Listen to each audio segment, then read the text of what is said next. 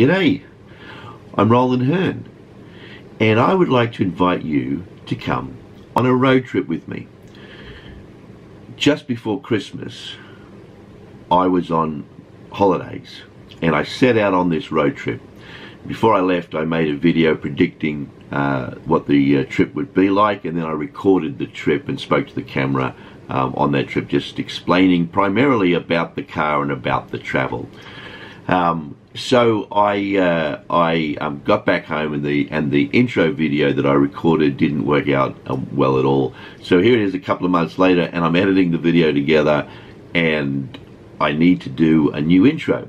So in that video, I made a few predictions about what would happen on the trip. There's no point in me doing that, but I would like to explain, as I did in that intro, why I'm doing the trip. See, every year I take holidays around Christmas time, and one of the things that I love to do is travel, and I travel for work, but I never get to see things when I'm doing that. I'm just in and out of places. But my ideal holiday is to travel and see new places and do new things. My wife, on the other hand, hates the idea of travel. She loves to be able to spend a holiday at home. Well, home for me is where my office is, and I want to be able to get away. And so every year we have this debate, and I end up staying home because for me, what makes a holiday is the shared experience, not just doing it on my own. But when I'm at home, there's my home office, and it never feels like I'm adequately relaxing. So I was thinking about that coming into these holidays and trying to work my way around it. And then I hit on this idea: why don't I do a road trip and record it, and that recording of it will be like the shared experience. And so if I'm going to do a road trip, I want to do something a little bit interesting, a little bit exciting. And first of all, I thought, well, why don't I head to Western Queensland? I've never been to Western Queensland, and that's such an amazing outback countryside, the Channel Country. I thought maybe I could drive out there, stay a night or two, and do a loop around and come back down from the north to Brisbane. Then sanity reigned, and I realised it's summer. Western Queensland is not the place to be in the middle of summer, and accommodation would probably be less than perfect, and I enjoy getting a good night's sleep. So then I thought, well, now here's the other thing that I love to do on holidays. Christmas time, summertime in Australia, it's cricket season. I'm a big cricket fan. So one of the things I do on holidays is watch the cricket match, but there's always interruptions and other things going on, so I don't always get the experience that I like. But why don't I go on a road trip, find a nice place to stay, and watch the cricket uninterrupted over a week?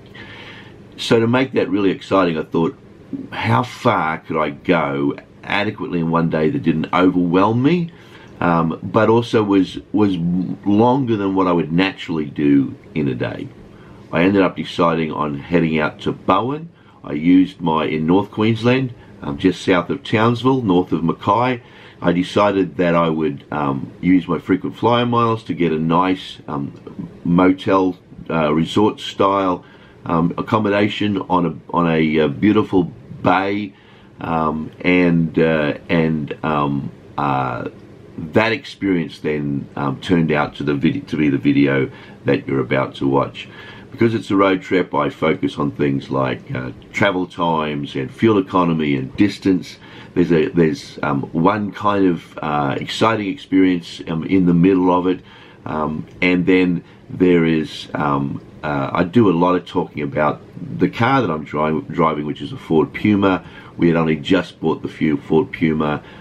It's a lovely car, and so I was really excited to take it on the long trip and to find out how it performed. But I talk about all of that in the video. So the next time you see me, It'll be just after 1 a.m. in the morning. I'll be sitting in my car. It's the 15th of December 2021, and I start this process of heading out on the journey. I hope you enjoy the video. I've put imperial measures up when I talk in metric. I know that that it's potentially possible some of my American friends will watch this. That'll make it easy. When I do fuel economy, I even throw in the old UK gallons as opposed to US gallons, because there are older generation Australians and perhaps people in the UK that the miles per gallon won't relate if I just do it in US gallons. So I've done all that. Some people like that kind of stuff. Road trip people like that kind of stuff. So come along, let's have a great trip. I hope you enjoy the video. Thanks for watching.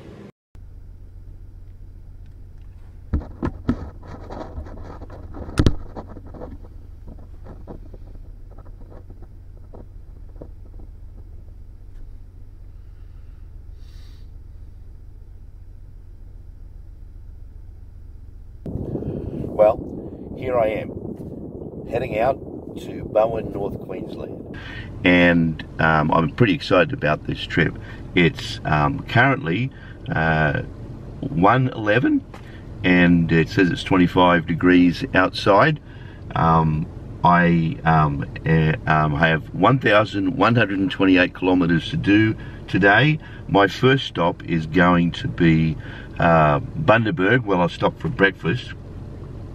Now, a little bit about this car. We bought this car about 3 months ago. It's a 2020 build Ford Puma, and it now has 10,419.9 kilometers on the clock. I'm just going to reset now the trip computer, and we've loved it ever since we got it. We felt like we could afford to buy a car that would be the last car that we'll buy in our working lives. And we did a little bit of research, or I did a little bit of research, and I kept on coming up again across this Ford Puma. I was wanting to try and do the best I could in this purchase to get an economical and an environmentally friendly car, and so this one kept on coming up, and it had a hybrid engine, but I didn't realize I was looking at the UK version. When we went to buy this, we discovered that in Australia all they have is the Hydrodyne engine, but it's a 1,000cc 1 litre 3-cylinder engine car, and it gets pretty good economy. So I'm going to be really interested to see how that goes on this long journey. Anyway, I'm going to head to the petrol station now and fill up, and reset everything at that point, and we'll see how we go. All right. Well, I'm pretty excited about this. Let's get going. Okay. Well, not a lot of light here, is there? But I'm pulling into the service station here in a little bit.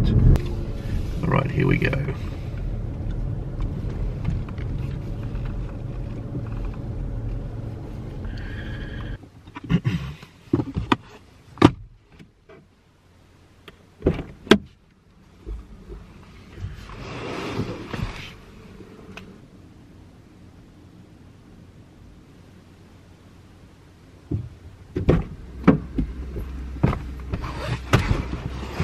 But I use 98, where it does seem to get better fuel economy on 98 than regular. We started out on just regular fuel, and then moved to 98. All right, here we go.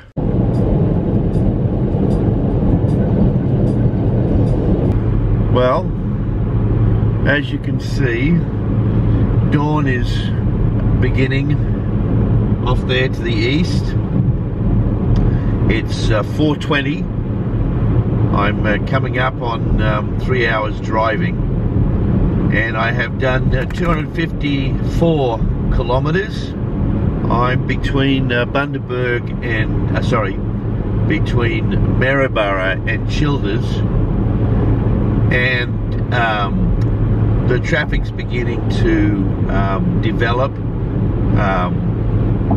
in the early hours of the morning. It's been a really good drive because the traffic's been virtually non-existent for the biggest part of it. One of the cool features that I really love about this car is the number of automated things that it has, which I guess is all new technology, but I've never had a car that has these kinds of things before. Just coming up to a slowdown area here, it's 80 kilometers an hour, so I'll just back off the speed there to set on 80 kilometers. But I discovered this trip for the first time how effective the automatic high beam is. Right now there's no traffic coming my way, and high beam is set, but it will drop as soon as it detects a light coming in the distance or coming up behind red lights of a car, or even if you go through a lighted area for an intersection or something on the highway, back to 100 k's now, it'll dim the lights, which is a really cool feature. After I've been driving for a while, here comes a truck in the other direction. Lights are dipped, and you'll see how far away those lights dip because there the truck goes now. When I have been driving for a while, I do tend to forget to dip the lights, and so that's been one of the cool features that I've known it had it, but I've only seen it work as effectively as it is on this trip because of the distance I'm driving at night time. Anyway, the glowing dawn light there is appearing. I'm looking forward to not driving at night anymore. Still, the biggest chunk of the trip is ahead of me. I'm probably going to stop in about half an hour or so to get a cup of coffee and just top up the fuel. I want to be able to drive from here up to Mackay. I'm going to have breakfast at Rockhampton, but I'd like to fill up in Mackay. That'll get us up to Bowen easily enough.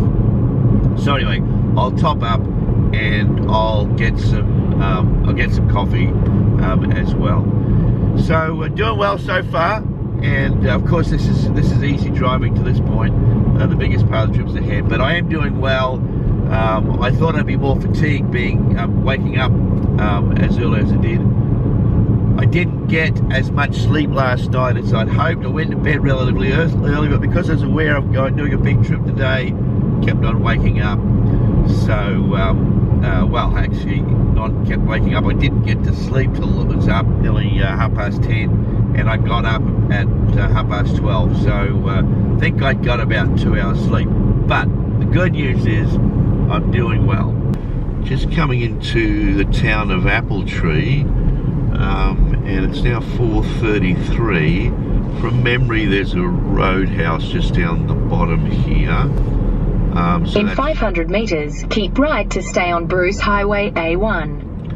So before I get there, I think the roadhouse is on the right. Yeah, here it is here. So I'm just going to stop here, fuel up, and get some coffee, hopefully.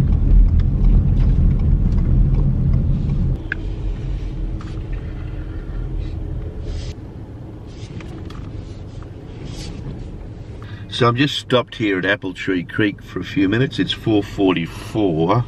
I'm trying to get some podcasts to listen to, but let me just I have done 271 kilometers, 271.4 kilometers since I left home, and I used 14.58 litres of fuel. It's saying, I've got a bit of coffee on that receipt too. It is saying that I'm averaging 5.3 litres per 100 kilometres. I do. You've got the lots of roadworks today on this trip, and it is getting a little frustrating that so much of it I've spent, like now, 60 kilometers an hour. But that's just part of the driving, and this is actually a very beautiful area, isn't it? So it's now 5:43 a.m. I've been driving for 4 hours, 4 and a bit hours.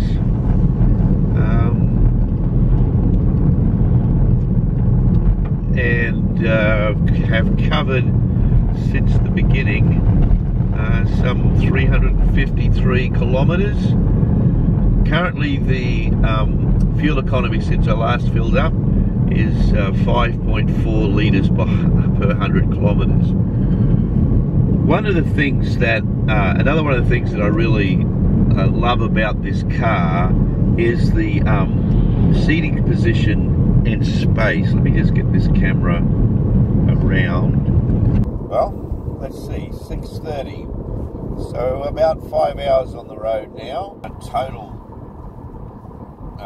travel distance, 421 kilometers. So when we started at 1180, that means I've got, what, 660 to go. So fair bit to still go. No, I guess I'm about a third of the way. That would make it. Starting to feel like the decision to do 6 hours first up to get to Rockhampton may have been a little bit optimistic, and I'm thinking that I may end up stopping on the road near Gladstone, and which is, I think it's about 45 minutes, 50 minutes closer to the south of Rockhampton, and that will give us about an hour's, about a 4 hour run from there up to Mackay, which is where I'll have lunch. So things are going well. I definitely am starting to feel the impact of very little sleep last night. In terms of my body, not feeling any soreness or aches, which is I quite often get pains in my feet, so and ankles when I'm driving at this age. I didn't used to, but nothing like that. So anyway, as I was saying before, the thing that really impresses me about this car is the headroom. Look, I don't know if you can. Fairly good, but it's not unusual for a person to have, about that much space between their head. But it's a full like this headspace. So coming into Miriam Vale now, which is nice. It's along the way. This first part of the trip up until Gladstone is a fairly. Oh, the sun's moved around behind us. Fairly Melbourne trek for us. We've done a lot of driving on this part of the coast. Once I get past Gladstone, I have done very little driving, maybe once or twice between Gladstone and I'm trying to get that sun away. So we're heading northwest at the moment. We'll turn the corner here and it'll move around to the west, and then it moves to the back window. After I get past the Gladstone turnoff, that stretch between Gladstone, from Gladstone on is road that I've only ever been on once, twice, at least twice, but not much more than that. So looking forward to that. This is fairly well-known territory for me, but looking forward to getting the new part. So I'm guessing that's about probably half an hour till I stop for breakfast. So that'll be good. I'll do some more recording at that point. All right. Well, I'm just about to start a Zoom call, which means my my phone on the which my phone camera is not available. So I've just stopped here at Calliope so I could get some breakfast, because I wanted to get the breakfast out of the way before I start this Zoom call. So so Calliope is at the turn off to Gladstone. So the next major town after this is Rockhampton, but my next stop, all things being equal, will actually be Mackay. So everything's going well. It was good to have a 15-minute stop just to stretch my legs, but no, I'm feeling really good. I'm feeling very positive. All right, well, I'm back on the road, and next stop, Mackay. All right, well, I am in Rockhampton, and I have just finished my Zoom call, so I didn't get to video any of that trip between Gladstone and Rocky, but it was it really was beautiful. It's cattle country. Rockhampton's a major cattle distribution point, and has been for many years. And the countryside was just gorgeous. But here I am in Rocky. I'll pass through Rocky in a few minutes, and we'll be headed to Mackay. And it's saying it's 3 hours and 42 minutes to Mackay from here. Fuel economy still averaging about 5.5, 5.4 it's just dropped down to.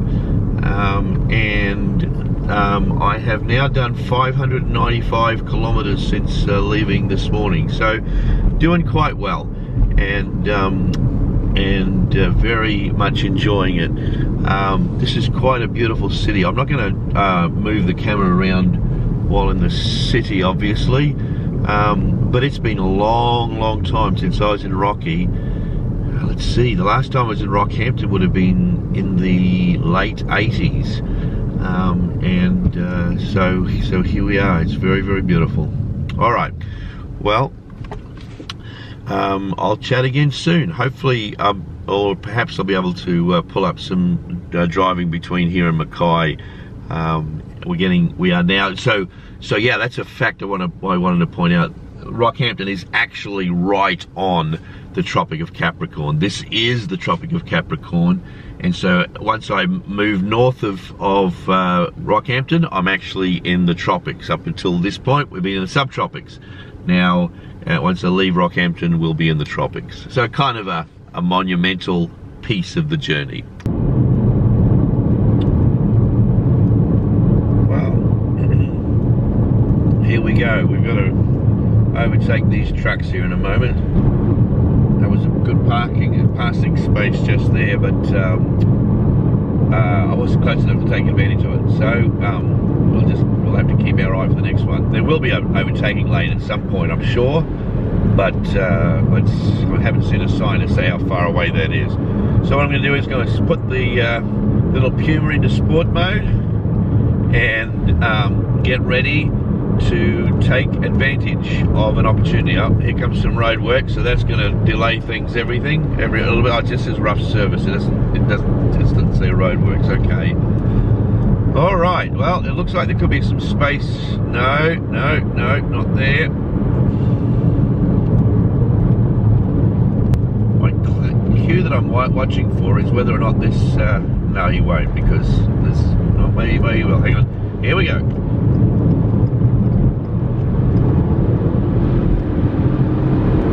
He's got to get there first. And that was a little, I'm not sure why he flashed his lights. I was well and truly in before he came along. Alright, here comes another opportunity here. Just a minute. Is that... I think we're good. Alright, here we go.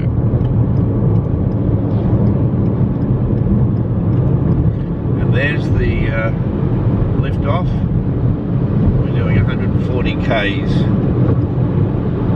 We got to 145 Ks, and I mean that was just in the the time to pass that truck, so there wasn't any long engaged effort to speed. That was just passing that truck, 146 k's. That's a 3-cylinder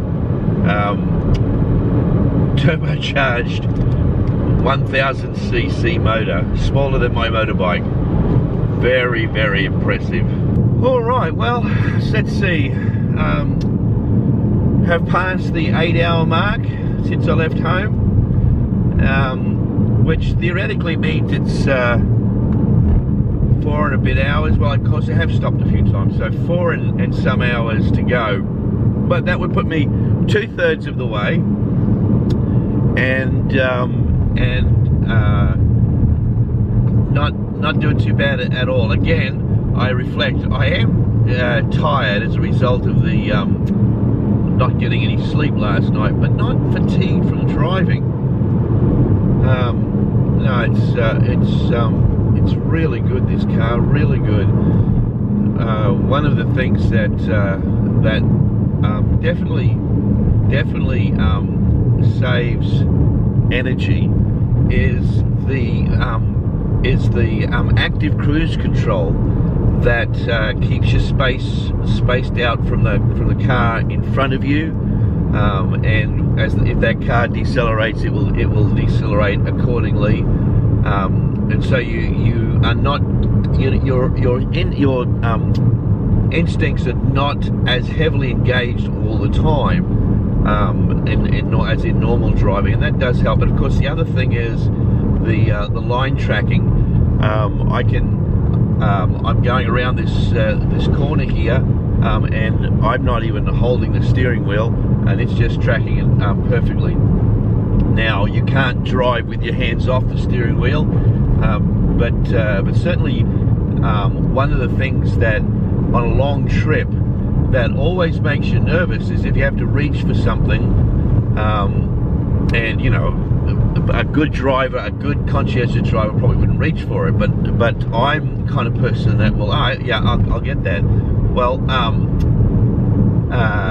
here we go, overtaking lane, so that's going to be very helpful.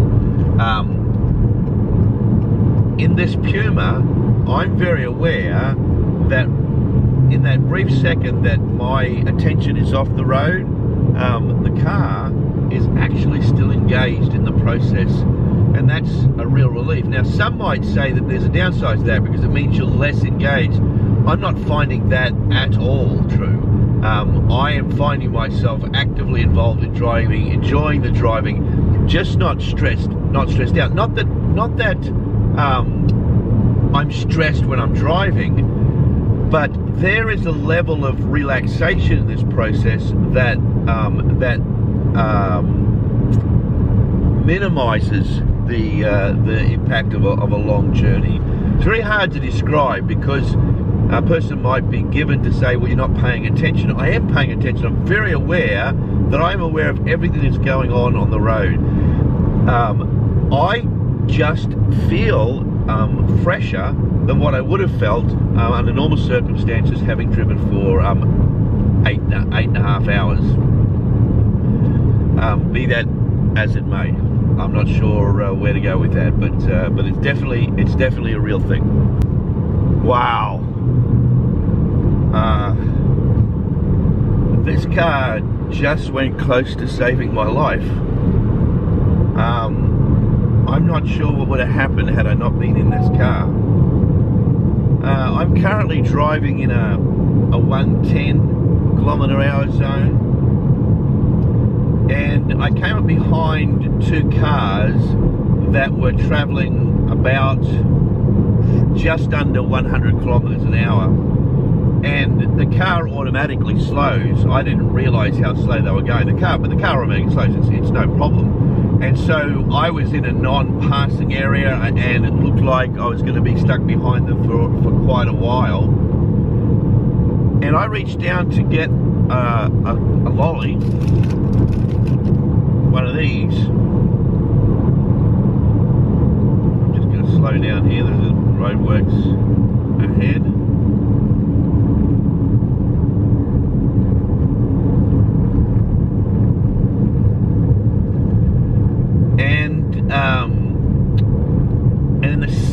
that I looked down, one of those cars slammed on their brakes. I mean, we're out in the middle of nowhere, and I'm not sure, maybe they got a flat tire or something, I don't know, but they slammed on their brakes and pulled off the road very quickly.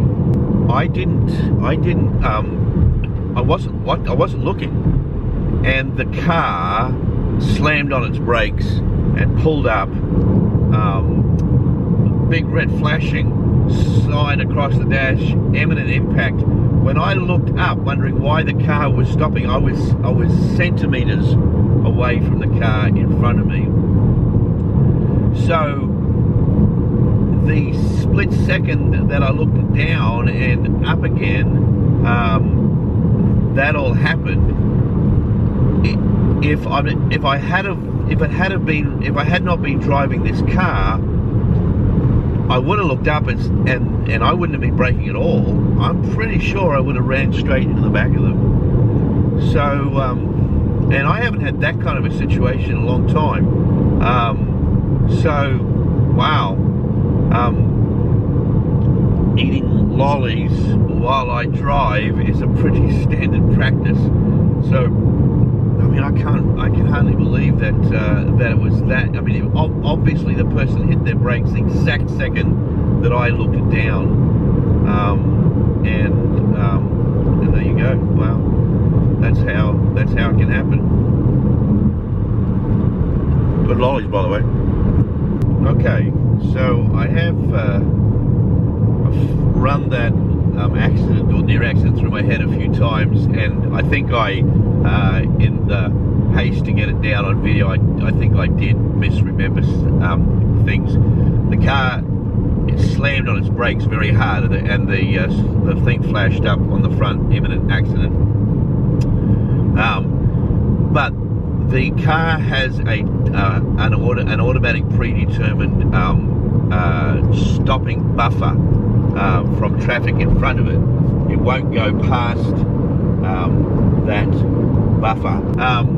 So it stopped hard, as if a human person might stop hard and ended up a lot closer to the car. It stopped hard and keeping that gap to the car in front of it. And I know that was the case because what I started reflecting about it was how I pulled out of that. And so I had time to look up, assess the situation, put my own foot on the brake, put the indicator on to go around, recognize that the car immediately in front of me had braked to the point where they weren't. The two cars in front slammed on its brakes. The car behind was obviously or seemingly traveling with that car.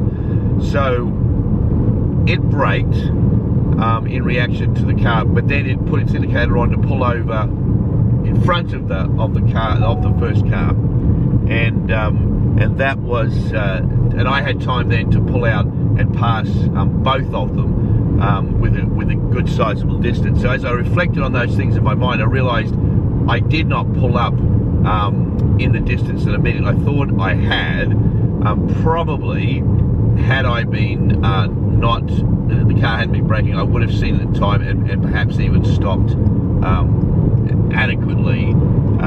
It was because it won't allow the car to go within a certain distance of the car in front. That was what caused it to brake so hard. So even so, that's tremendous. I'm so glad about that. I'm so glad that happened. It shows you how attentive the car is to the surroundings. Because had I been looking down for any longer, it would have been an accident. I have no doubt about that. So, wow. I feel delighted in this car's capacity to save lives. I'm very, very impressed with this car. This car just glides along the road. I guess there's a bit of road noise, but it's certainly not invasive. It's probably more on the camera than what I'm feeling. I guess you tune things out, and now that I'm standing and listening to it, I can hear a bit of road noise, but it's not bothering me. I'm now it's 10 to 11, and so that makes it 9.5 hours I've been driving, and I have probably another 3 hours to go. 9.5, yeah, that'd be right. 3.5, 4 hours to go. Doing great, yeah. Yeah, really loving the Puma. It's doing a great job.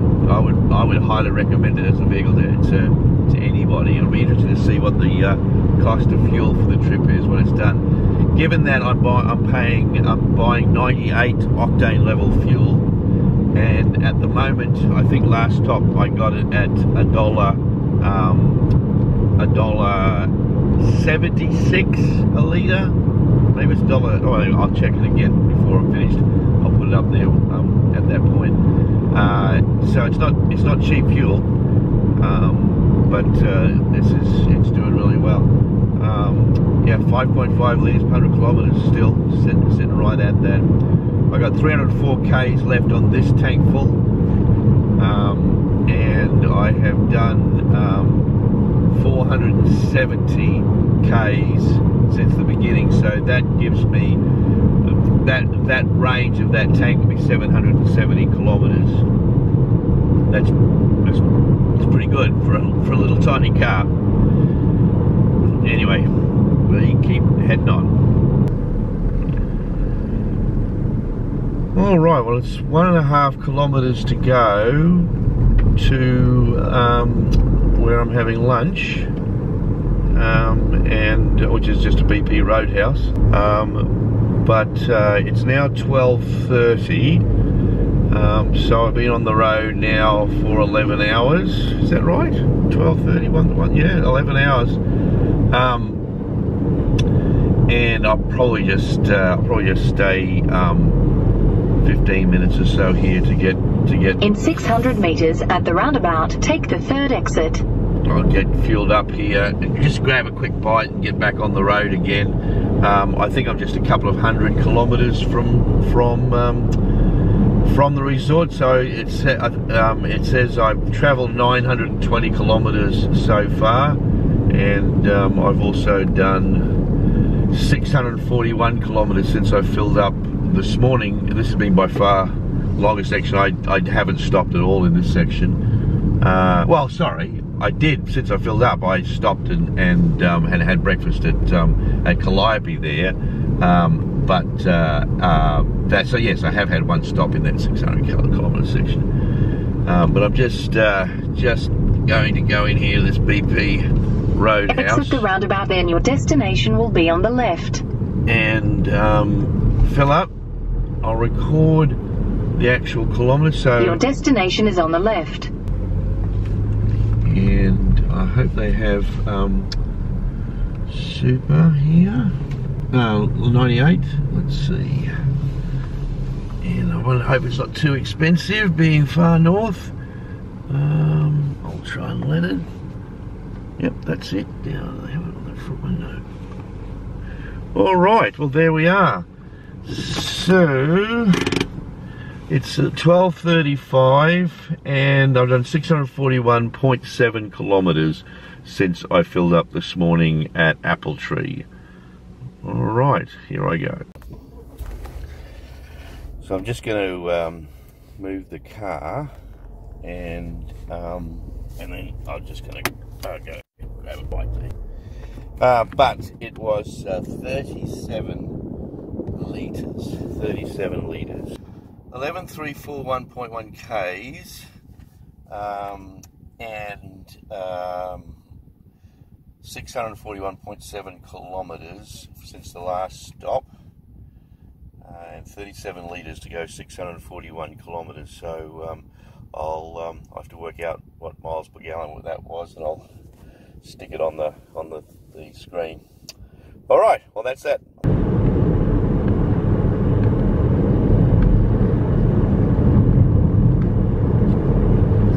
So Had a hamburger at the service station. Not a great hamburger. And we're back on the road again. It says it's 2 hours 13 minutes from here, 179 kilometers. ETA is 320. That will, I guess, be almost exactly 14 hours of traveling time. So originally I think it said it would be 12 and a half hours traveling time, because multiple stops, and it always takes longer to stops always take you longer than what you anticipate. So anyway, here we go. We're just coming into Proserpine, and there's been lots of these sugarcane fields and mountains in the distance, and it just looks very, very northern Queenslandish, all the way up since before Mackay. I've been passing through areas that are very much like this. I'm not sure that I've got a lot of imagery of that, but I just thought coming into Proserpine here, I would film a little bit. I've been trying to save the battery, make sure I don't run out of the battery on the camera. I don't know how much I've got left on it, but I'm now only 1 hour away, 72 kilometers, and I just thought I could probably I'm probably pretty close to being able to make it, so we shall see. In 400 meters, keep right to continue on Blair Street, Bruce Highway. There we are. We're now in Proserpine, and we have 72 kilometers to go, 1 hour and 1 minute. The GPS says. Keep right to continue on Blair Street. And I've done 128 kilometers since filling up at Mackay. And a total. Continue on A1 for 64 kilometers. Total so far, hang on, 1,049 kilometers. So there we go. All right. Well, I have made it to Bowen. I am 4 minutes, 3 kilometers from the resort, and it's 3:38. Take the next right onto Horseshoe Bay Road. Horseshoe Bay Road sounds kind of cool, doesn't it? Horseshoe Bay Road. Yeah, so it's 3:38. Total Continue kilometers. on Horseshoe Bay Road for 1 kilometer. So my total kilometers driven to this point is, let's see, 1,118.2. I don't actually remember when I started out this morning what exactly it was. I think I've done a little bit more than I've needed to, because I've driven into places. But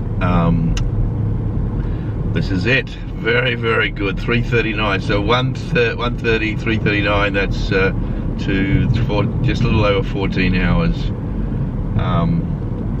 Yeah, good drive. Good drive. The last hour and a half was really taxing, because in 400 meters at the roundabout, take the second exit onto Rose Bay Road. Because it was really very lots and lots of roadworks. Lots and lots of roadworks, and they were all with traffic light control. So large roadworks where you would line up in a long line at a red light for 5-10 minutes at a time, and that was kind of exhausting. But the good news is, when I got here, I've discovered that the Woolies is only 5 minutes down the road. I mean, I've stopped actually before coming into here. It just got a couple of things that I needed quickly, but it's on the road in. It's 5 minutes away. It's almost walking distance. Well, any distance is walking distance if you got long enough, they say. But nevertheless, it's not that far. 3 kilometers, maybe, I think it was. So I'm just trying to give you the perspective of the drive in. So I might just turn this around and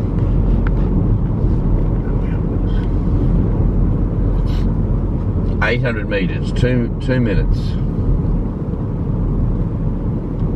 Oh my goodness, look at that.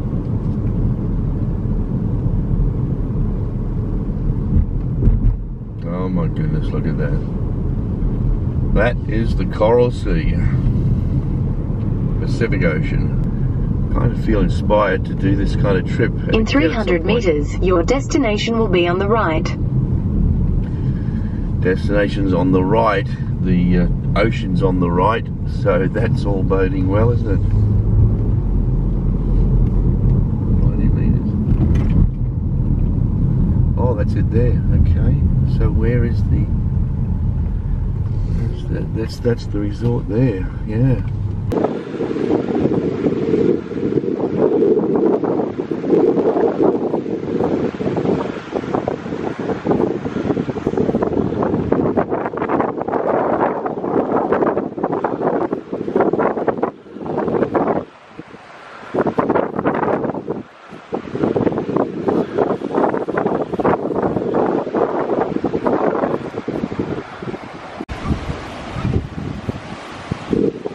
Well, this is the last evening here, and haven't taken any footage of low tide. It really is incredibly beautiful here. Just amazing. Kids playing in the front there. So very, very peaceful. Really enjoyed this opportunity to be away this weekend.